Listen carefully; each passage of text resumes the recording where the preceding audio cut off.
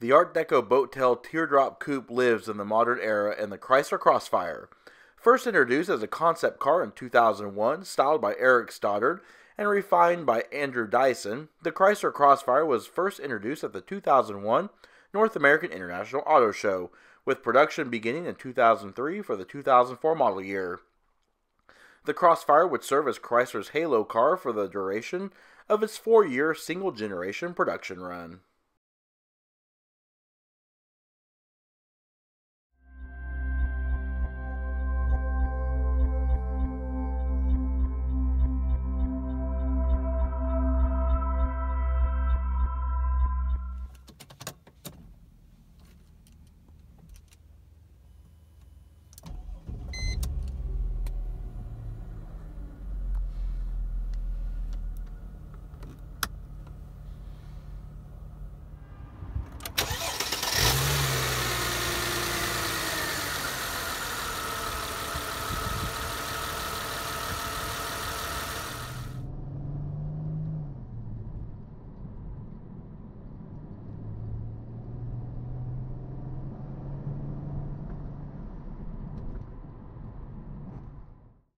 And today we'll be taking a look at the Sapphire Silver Blue Metallic Crossfire. It features the dark and medium slate gray leather high-back bucket seats. The design language of the Crossfire was made to evoke a strong, passionate, and emotional response that polarized the viewers from all angles. The design, especially the coupe, is decidedly Art Deco in its style. And as you saw from the prices that popped up, they weren't exactly cheap either. And all Crossfires are rear-wheel drive, and this one comes powered with a standard 3.2-liter single overhead cam, 18-valve M112 E32 V6 engine. It creates 215 horsepower at 5,700 RPM, 229 pound-feet of torque at 3,000 RPM. Car and Driver tested the Crossfire for 0 to 60 miles per hour in 6.8 seconds, with a 0 to 100 mile per hour time in 17.8 seconds. Quarter mile was reached in 15.1 seconds at 91 miles per hour, with a top speed of around 129 miles per hour. And the Crossfire features a 15.9 US gallon fuel capacity and consumes 4.8 gallons per 100 miles driven, with an estimated total driving range of 334 miles. EPA fuel economy ratings are 19 miles per gallon city, 25 miles per gallon highway, and 21 miles per gallon combined.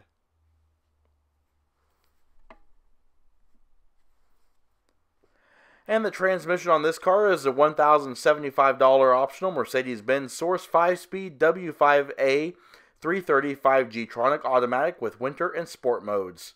Auto stick manual shift capability was also included. Standard transmission was the 6-speed Chrysler NSG 370 manual transmission. And the Crossfire, due to the then new merger with Daimler, is based largely on the Mercedes-Benz R170 platform that shares 80% of its components from the first generation SLK Roadster. The Crossfire was manufactured by Karmann and built in Osnabrück, Germany. The first Crossfire was driven off the line on February 3, 2003 by Wolfgang Bernhard, and due to slow sales and restructuring plans, Chrysler discontinued the Crossfire after the 2008 model year, with the last car rolling off the line on December 17, 2007. And looking around the rear, in my opinion, is where the Crossfire really stands out as a design study. The boat-tail shape and with the fastback rear glass and wide fenders evoke a heritage look, reminding some viewers of the 1967 AMC Marlin. Integrated into the rear hatch panel is a driver adjustable rear spoiler operated by a switch mounted in the center console.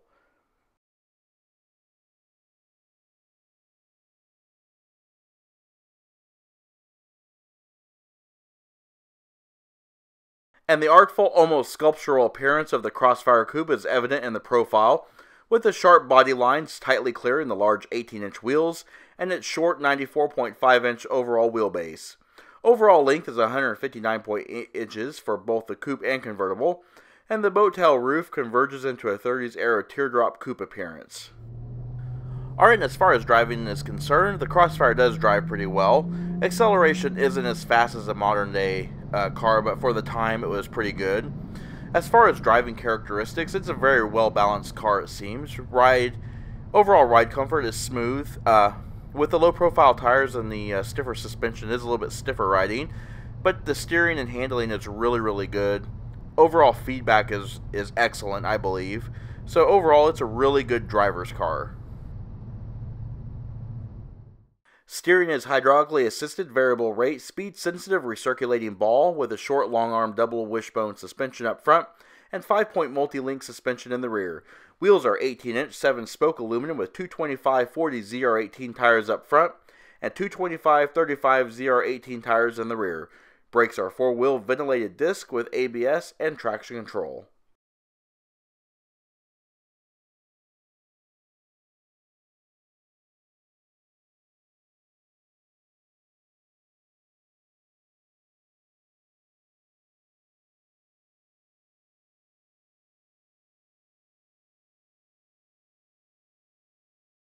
Around the front, the Crossfire features a long, low hood reminiscent of vintage roadsters and teardrop coupes, of which it is styled after. Carrying the theme in the hood are the 6 recessed lines in the hood, running parallel to the center character bulge that continues down the entire center line of the car, including the dashboard console inside.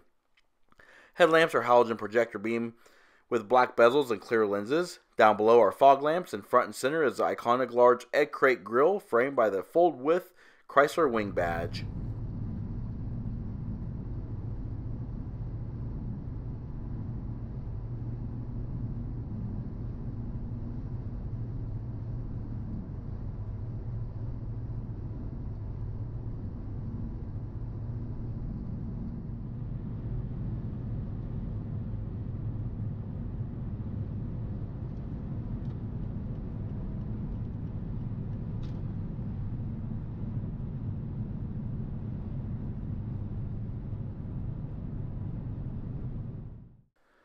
Alright, let's take a look inside. We do have keyless remote entry, but we do not have smart key access.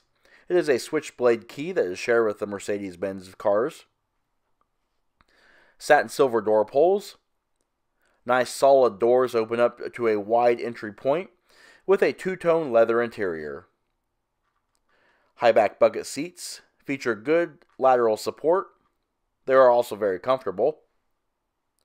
And then the door panels do feature recessed or integrated airbags, chrome door pulls, and your speakers. You have storage nets in lieu of mat pockets. You do also have a stainless steel Crossfire entry plate, 8-way power driver and passenger seat. And inside you have headlamps with your parking lamps and fog lamp controls.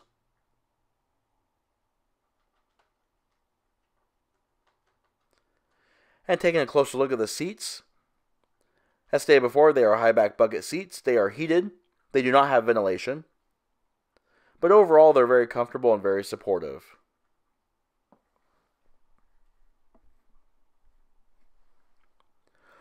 Alright, and pan through the interior and show more details. As you can see here, nice fluid, power assisted steering.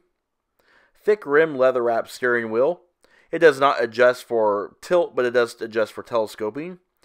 You do have the Mercedes-Benz controls with the top cruise control and the lower turn signal stalk. Drivers unfamiliar with the system will almost always confuse the cruise control stalk for the turn signal.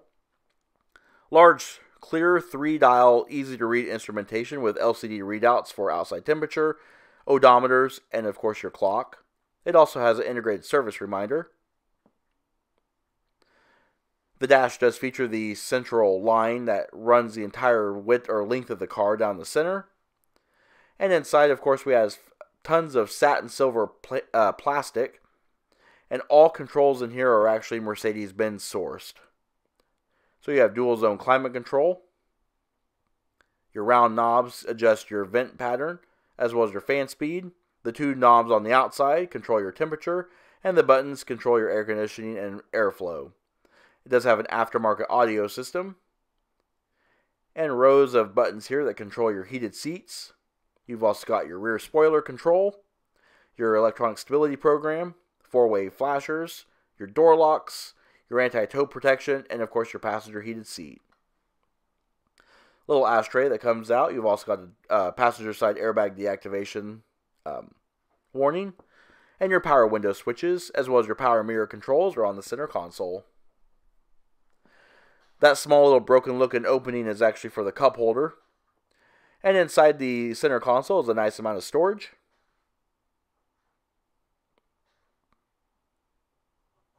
Overall, the interior of the Crossfire is very sporty, but it's also very comfortable.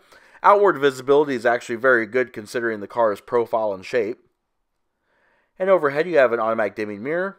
You've got HomeLink universal garage door opener, dome light control, and small sun visors, which feature non-illuminated vanity mirrors. Another note, the sun visors actually do not swing out or anything, they just fold down.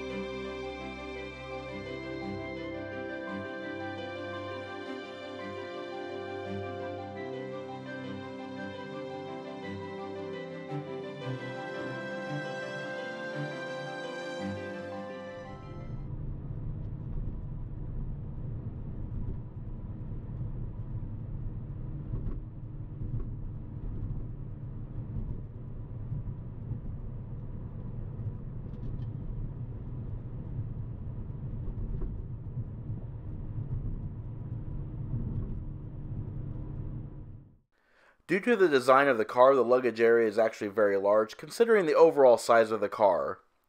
Access to the luggage compartment is actually very easy due to the wide opening of the hatchback. And inside, the luggage area is decently large with a very deep 7.6 cubic feet of capacity. It is a nice load flat floor with minimal wheelhouse intrusion. It is carpeted and fully lined and insulated. And looking under the floor mat, you see the tool tray, which features a tire inflator kit and jack and tools. There is no actual spare tire in this vehicle.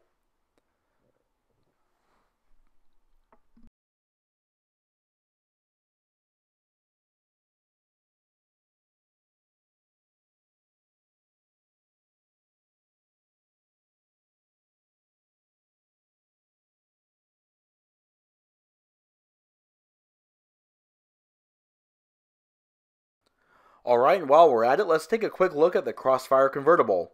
This is a black clear coat limited convertible from 2008 with a black cloth top, dark slate gray premium leather interior. The engine and transmission are the same as the coupe that we are reviewing, but as one can see, the lines of the coupe seem to work better for the car. Even so, I think the convertible looks really nice. And looking around the rear of the car, and of course along the sides as well, it's hard to see that the coupe and the convertible share the same wheelbase and overall length and width. The convertible does feature integrated roll hoops. It still also has the deployable spoiler and the center-mounted rear exhaust. And looking inside, it's not all that much different from the coupe, obviously, because the interiors are the same as the same car. They're also interchangeable with the SLKs.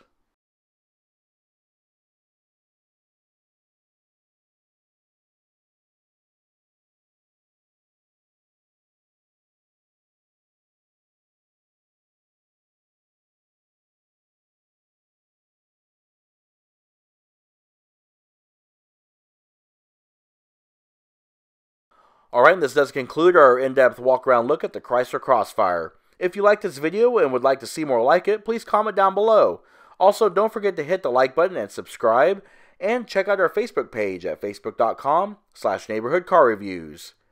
And of course, as always, thanks for watching.